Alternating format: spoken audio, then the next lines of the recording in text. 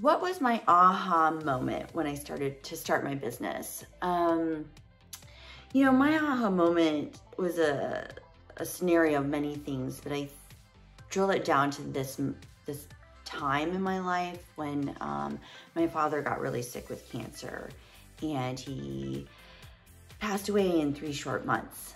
And in that moment, I was so involved with the family and him and what was going on.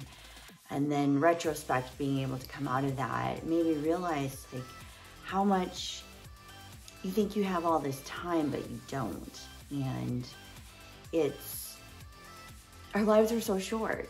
And I'd been thinking about doing Rebel for such a long time. I'd had a consulting business on the side while I worked full-time jobs for 10 years.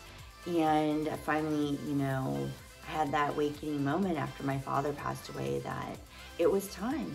And there is no better time than the present. And you just have to take that leap of faith and realize if you're going to do it, do it.